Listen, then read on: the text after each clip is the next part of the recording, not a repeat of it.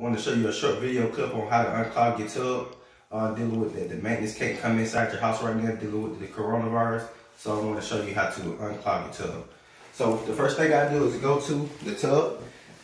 This utensil right here is called a zippet.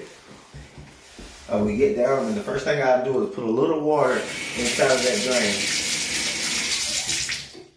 Putting a little water in there to get the hair and everything pretty much kind of soaked, so it can catch on these curves right here, these grooves. So what I do is get my zippet, and I push it inside of this tub drain. Then I pull it back out.